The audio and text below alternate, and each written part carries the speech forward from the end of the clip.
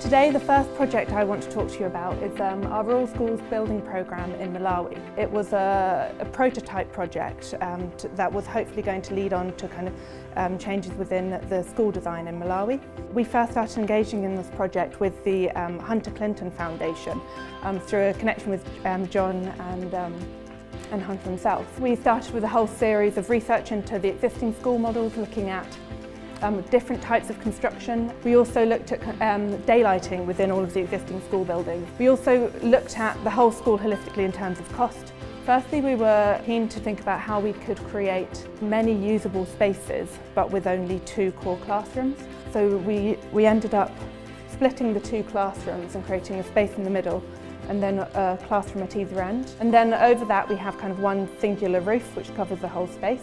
You can see that by creating an overlap to the roof, you have a clear space for high-level ventilation. That roof structure managed to improve the daylight factor to 3.4% from 1.5%. It wasn't just about building the individual schools, but it was about developing a design manual and something which could then be used by all sorts of different education establishments moving forward. And then this is one of the 3 schools completed, and you can see here this central space used as another teaching area alongside the other spaces as well.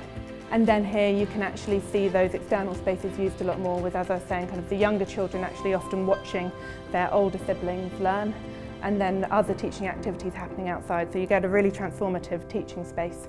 And finally, as I was saying, we did a whole series of post-occupancy studies because it was really important for us that we didn't stop the project there, and that we wanted to understand what was successful, what wasn't so successful, and what we could put that learning back into to ensure that any of the working from the next prototype schools could learn from this. And finally, this is just a final graph looking at the completion rate of primary school children by year, so it certainly is on an upwards trajectory. Great. Thank you very much. So, hi, I'm Heather Macy, another associate at John McAslan Partners, and I'm here today to talk to you about our Hidden Homeless Initiative. I think everybody knows homelessness is getting worse and worse, and today we have 9,000 people sleeping rough on the streets every year. There's a whole load of people, which we GLA refer to as hidden homeless, which are not counted, and that accounts to, we think, 400,000 people in the UK every year. It's for a host of reasons, and 40% is actually loss of assured short-term tenancy. We all know that homelessness is a result of, in part, the housing crisis. We know that there's a housing shortage that by 2020 is estimated to be by 1 million down. So New Horizon Youth Centre is a charity that we've worked with for a very long time. They're based in Camden. They address this issue head on. They deal with 16 to 25-year-olds. They don't just provide homeless accommodation, they provide a whole service. I met with New Horizon Youth Centre a couple of years ago to just talk about the need today. Initially, the idea was an architectural competition to design shelter to get something built for New Horizon Youth Centre as quickly as possible.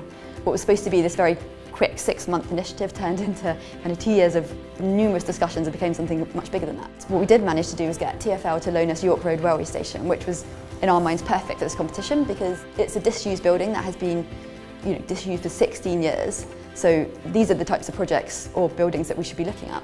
We have 47 submissions, which is incredible, from really, really high calibre, all of them, architects, and really, really thoughtful. Morris & Company had a stepping stone approach, which is essentially why they won. The business models that sit behind these wonderful designs are actually just as, if not more important, to the whole process. This is our next step. So I've set up an architects working group. So I'm working with the various policymakers and people that we've met through the competition, and our ambition is that something will get built, not just one thing. Each of us have an ambition to build something. The most meaningful for me of the competition is this collective endeavour to change the way things are being done. It's an amazing thing to engage in, and everybody should, because you really can make a difference.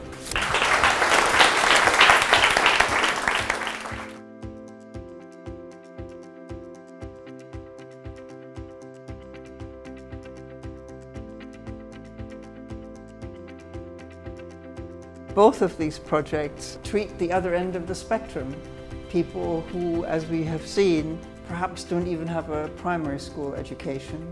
So I found both of these terrifically inspiring and very much similar to the values that we pursue in Article 25.